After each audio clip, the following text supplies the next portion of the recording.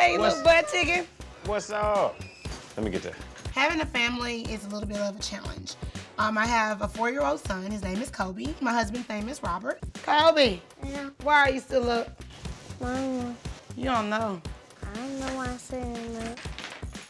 My husband's personality, I can say, is rare. He's so open, he's very caring, he's devoted, and he's very loving. Oh, babe. Y'all quiet here, y'all ain't watching TV. Oh man, we playing video games. You not ready to go to bed?